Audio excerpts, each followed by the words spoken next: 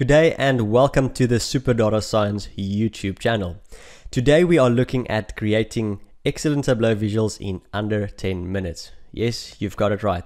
We will be able to derive insights from data that we are not familiar with in under 10 minutes. That's also why I've got the clock over here. I will start it as soon as we are ready. Now we'll be using some of the unique Tableau features in there, so strap in and get ready. Let's start the timer.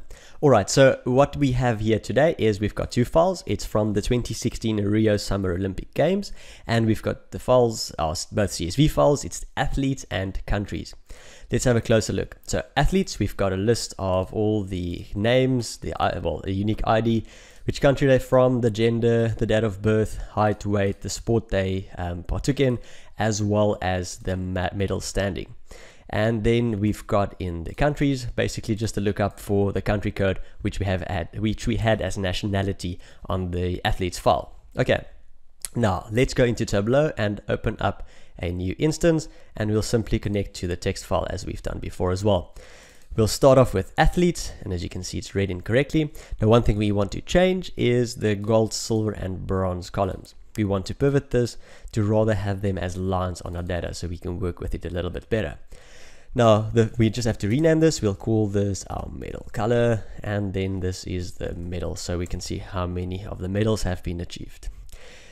Next, we'll take countries and link that or join that into the onto the athletes file, and we use nationality and country code over there to get the join and basically get that geographic role that has been assigned onto country over there. And that's also why we'll start off with a map first. So by just simply taking country and dragging that into our sheet, we get a map of the world. Now we'll see there are three unknowns.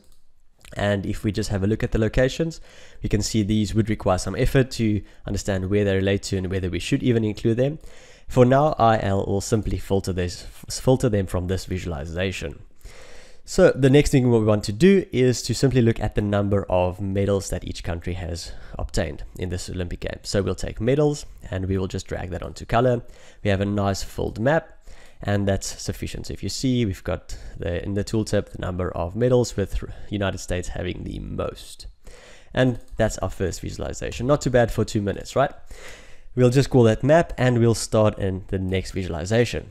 Now, what would be nice is if we could see actually, like for instance, Brazil, what the 51 medals were made up out of. So let's create a simple bar chart for that. Now we'll start off by using the medal color and then also the actual medals that were obtained. And we don't want a boring text chart. We want actually a bar chart, which I'll flip over. And we also want to color this properly. So I'll just take medal color and put that onto color. Let's bring this across. And let's just change the color up. So for bronze, let's use palette 20. For bronze, we'll use that color. For gold, that, and for silver, that one. I think that's the closest we'll get to the actual bronze, silver, and gold. Now to actually just order this, we can just take bronze and put it at the bottom. Now then it runs from left to right, gold, silver, and bronze. Much more intuitive. And we'll call this our medal standings. Let me just fix that mistake, medal standings. All right. Now, it would be nice to have it shown here without creating a dashboard, and that's exactly what we'll do. Now, in the tooltip, we are able to, if we go to the bottom of the tooltip, we're able to insert the sheet by selecting medal standings from there. And what happens here is, as soon as we start hovering, Tableau will show us a filtered view of this medal standings chart based on what we are hovering over. Isn't that just clever and pretty nice? Okay, so that was our medal standings. Next, we'll look at a age distribution, and we'll perhaps look at it from a histogram perspective. But as you can see, we don't have age in here. We do have a date of birth, and that's what we'll use to create a calculated field called age. Let me just fix that spelling mistake again. We call it age, and the function we'll use is the dateDiff function. Not sure if you've used this before, but you need to first specify the part that you want to have as an output from this calculation, and then the start date, and in this case it'll be date of birth, and the end date, which is today. Now using it like this and not putting today's actual date will update every time you refresh your model or open it. So even in a year's time, it would calculate the correct age at that point in time. And that's exactly what we want. So we've got the age, the new age measure over there, but The histogram, we don't want to have it per age or individual age. We actually wanted to put it into buckets. And in Tableau, we use bins for that. So we create a new bin and we put 5 as the number of years that, well, to put the range there for every 5 years to create a bin. And now we've got a new dimension, and you can see there from the icon, this is basically bins. Now to create our histogram then is to put that into columns and simply put, and not number of records now, so be careful. When we created the pivot, we made more records than there are actually in the original file, because we pivoted the metal colors. So we will use ID. We know that is a unique field, and by using a right click drag over to rows, it will bring up a few functions we can use, and we want to use the CNTD, which is count the distinct number of IDs. So it will only take the distinct IDs and count the number that are there.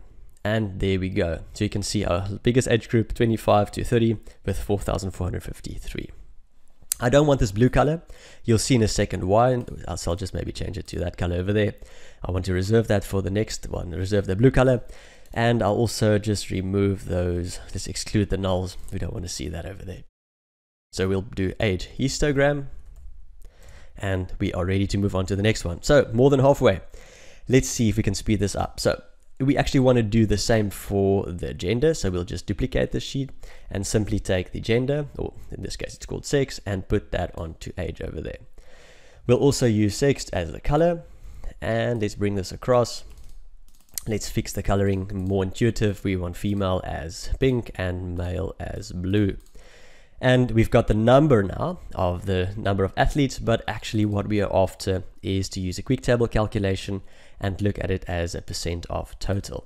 And now we can see that almost 45% of all athletes were female and 55 were male. And that is our gender sheet. All right. And one last one, since we've got a little bit more time, is to create a scatter plot. Those are some of my favorite charts as well. So we'll just take height and we'll take weight. Now both of these are being summed, and we actually just want to get the average, because we'll look at the average distribution of this from all the athletes. Now as you can see, it's just giving us it's aggregating into one measure, but we want to look at it from a sport perspective. So we can take the sport dimension and put that into color. I'll just bring that across as well. Now, what we want to do as well is to include another dimension, which is the gender, and we'll put that onto shape. And that's where we can also change the shape up once again, as we did with the color, by looking at the gender shape palette. So for female, we'll select that, and for male, we'll select that over there. Perfect.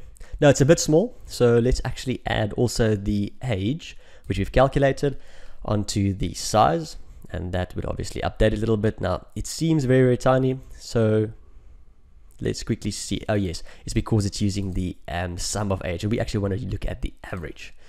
So if we change that over there, you can see it's updated. But still they look very similar in shape, so we can actually just click on there and say edit sizes, use our own range, and just increase the range a little bit more. So we've got a bit more to play around with, and then we can just change this a bit smaller. It's a bit squashed up, so let's change the axes. So we can simply say independent axes and untick the 0. And the same with this one over here. So we don't have to see 0 entries, because there will not be any. I'm hoping no athletes with a 0 weight. And that's our distribution. All right, so, and also let's just call this our scatter plot. All right, less than a minute and a half left. So let's quickly see if we can put this into a dashboard for us. Now the size of the dashboard, I will specify as automatic. We can take the map and start off with that onto our visualization. We don't need to use metal standings. We already have it as a viz in tooltip.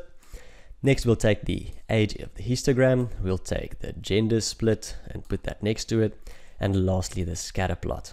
What I want to do as well is just to remove all of these legends. I think our data is pretty explanatory already. So I'll just resize this a bit more to give more space to the scatter plot. Less than a minute left.